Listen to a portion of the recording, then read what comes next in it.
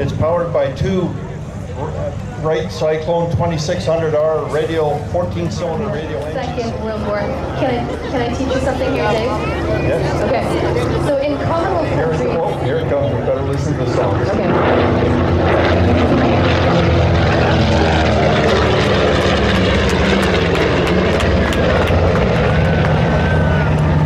Okay. Yes, it will. Well, I just had a vision of a sky full of bombers coming in my general direction, and I didn't like it.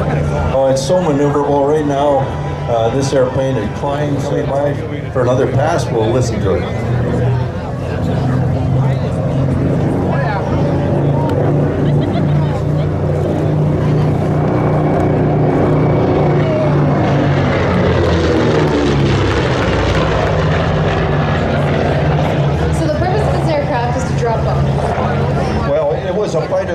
So it had a dual role. In Pacific, it also was used as a fighter to strafe targets with machine guns.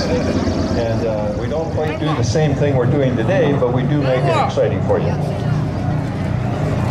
Looks like it's coming right at us. Bomb bay doors open.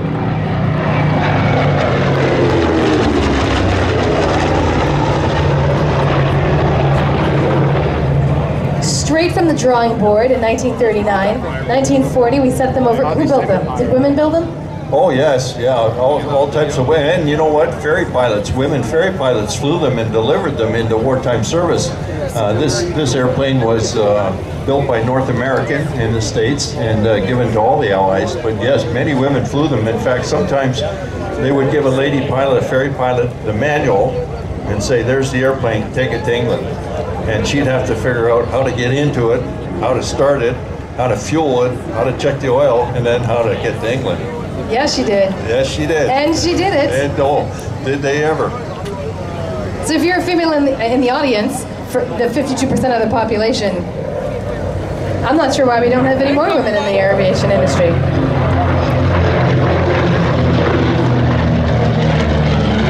took this airplane to Oshkosh in July. There were 14 B-25s there to commemorate the 75th anniversary of the Doolittle Raiders. There's one Raider alive. His name is Dick Cole.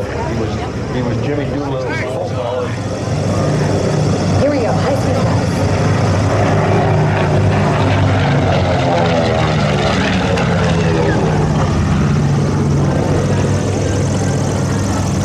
I don't even like airplanes, and I like that. I've been flying it ever since.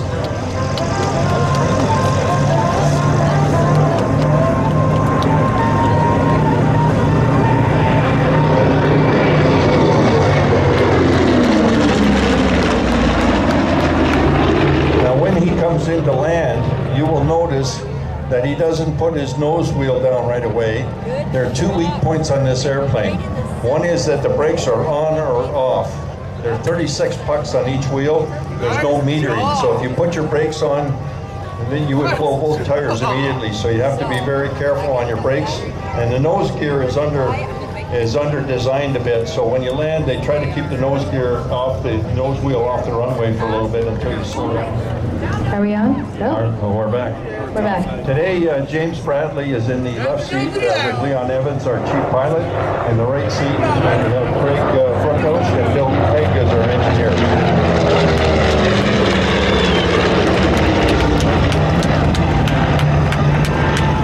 Okay, I'm sorry, what was the first name of the pilot? We have James Bradley and Leon Evans. So, oh, Leon Evans. Yeah, a lot of fun.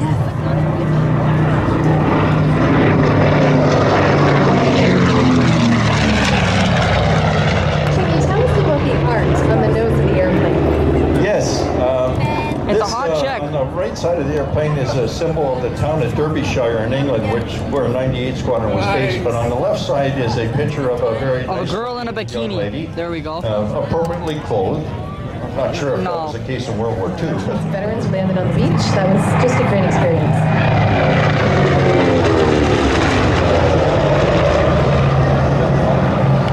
So the 75th anniversary of DF just happened, and speaking of the number 75... You know, we used to, when I was in the Air Force, we used to do practice against the United States Air Force and exercises, and they always had better equipment and better radar, better detection systems. but you know what?